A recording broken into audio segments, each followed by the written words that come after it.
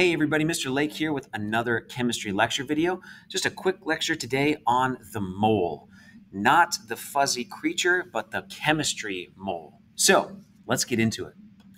The mole is a number. Literally, in chemistry, we use the word mole as a name for a specific number, and that's the number that is on the screen. 6.02 times 10 to the 23rd power.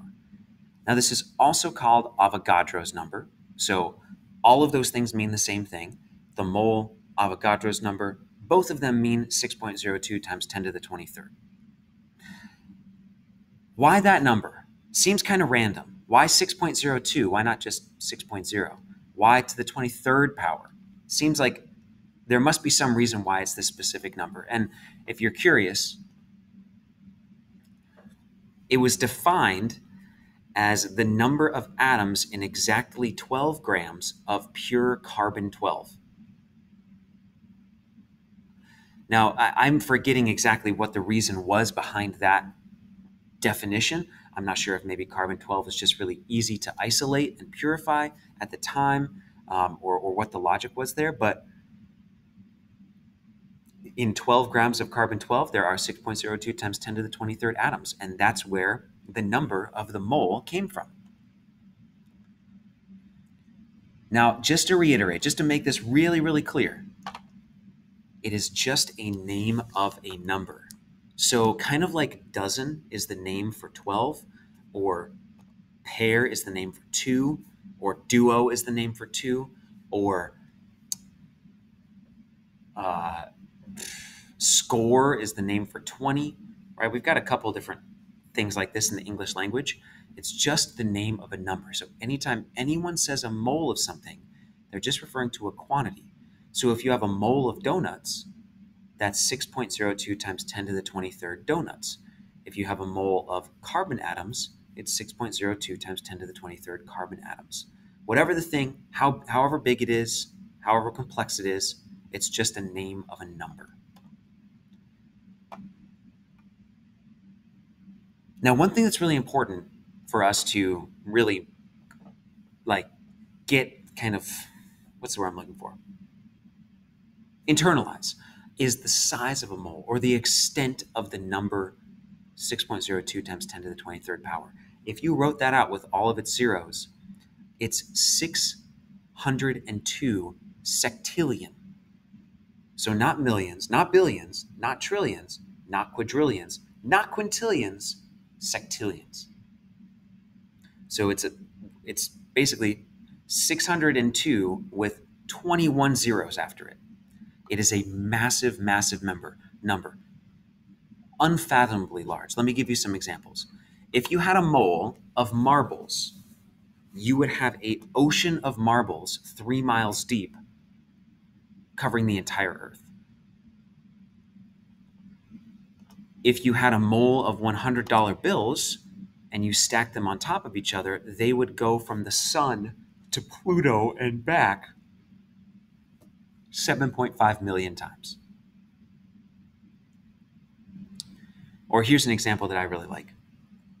If you inherited a mole of pennies on the day you were born, and you spent $1 million a second until you died at the age of 100 years old, you would have spent less than 0.1% of your money. Spending $1 million a second for 100 years would be less than it would be like 1/100th of 1% of your money if you had a mole of pennies.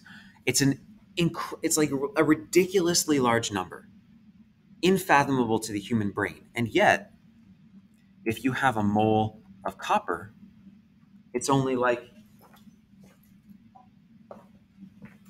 this much.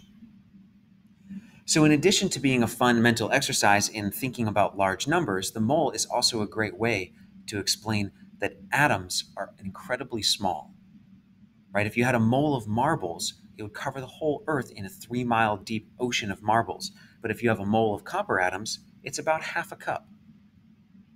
So atoms are unbelievably tiny, which is really the reason why we have the mole in the first place. If you wanted to measure out a certain amount of copper, or let's say water, if you wanted to measure out a certain amount of water, would it make sense to say, I would like 18 quadrillion atoms of water in that cup, please? No, that doesn't make any sense. That is not a unit of measure that makes sense for us at the scale at which we live. So in chemistry, we have the mole.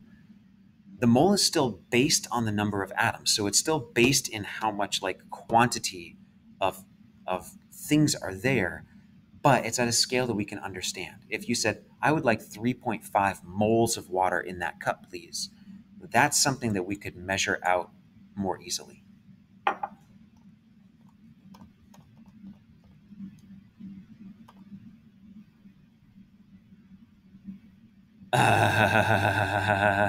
Chemistry joke. An avocado cut into 6 times 10 to the 23rd pieces is a guacamole.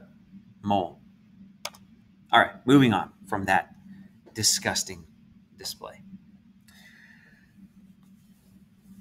Using the mole gives us the first chemistry conversion factor that we're going to work with. So we've done some dimensional analysis practice, and now you have the mole, which is a new equivalency or a conversion factor that you can work with.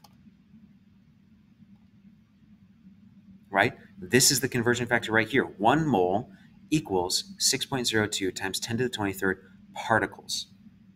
Particles is just a generic term for an individual unit. So if we're talking about a pure element, then particles would be atoms. If we're talking about a compound, particles would be molecules. If we're talking about donuts, particle would be a donut. Right? It's whatever single unit of that thing is. So here's an example of how you could use the mole as a conversion factor. If you had 3 moles of an unknown substance and you wanted to figure out how many particles of that substance you had, what you could do is you could set up a dimensional analysis. And of course, what we always do before we do dimensional analysis is we identify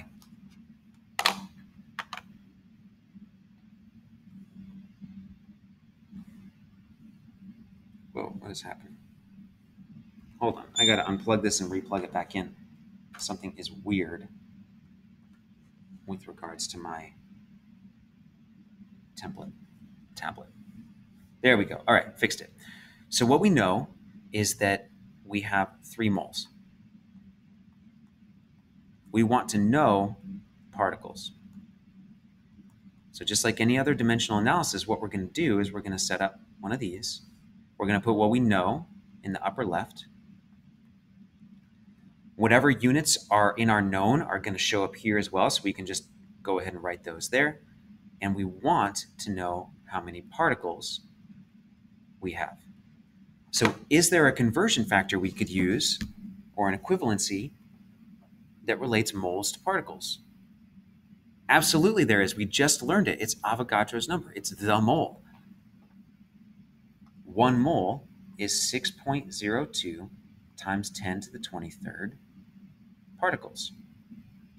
So all we're going to do now is we're going to multiply 3 times 6.02 times 10 to the 23rd.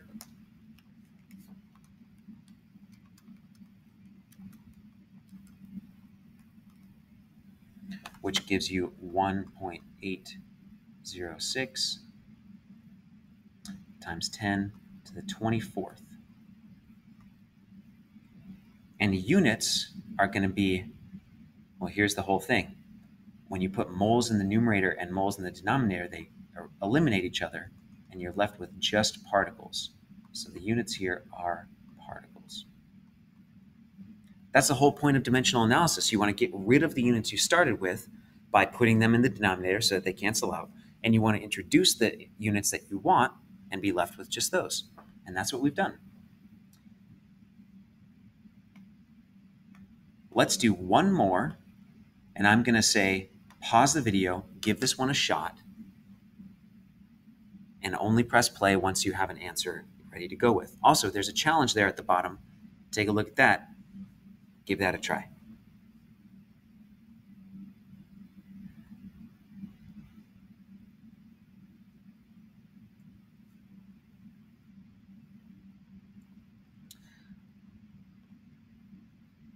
Hope everybody's ready. I hope you stopped the video and gave yourself a chance to figure this out. I'm going to walk you through it. We have 3.5 moles of water.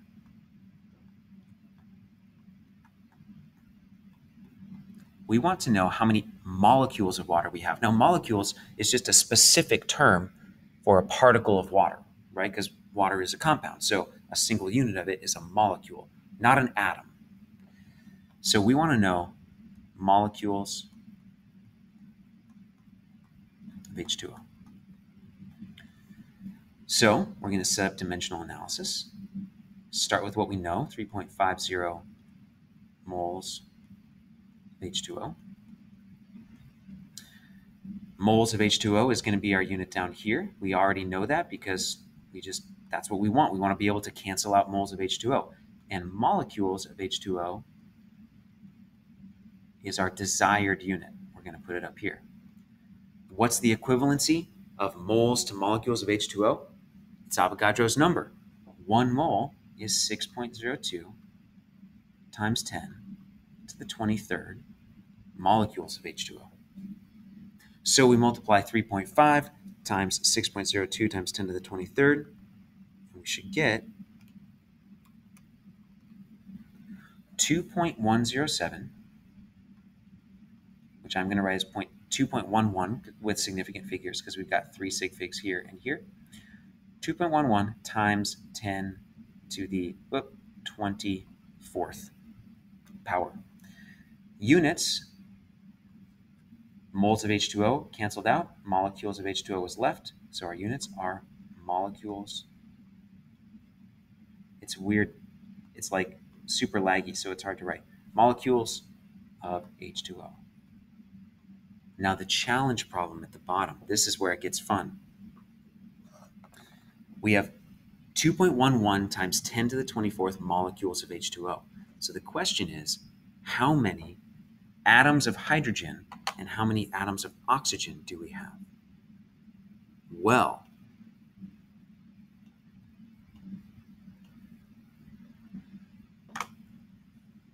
if you look at one water molecule, there are two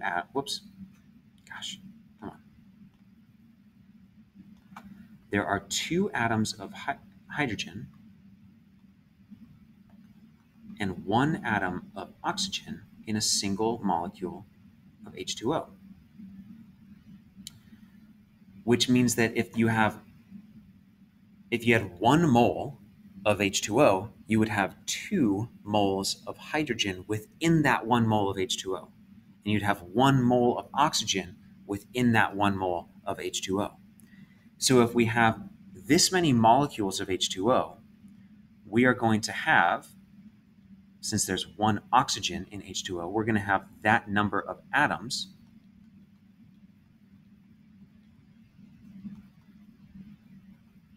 of oxygen, and we're going to have twice that number of hydrogen.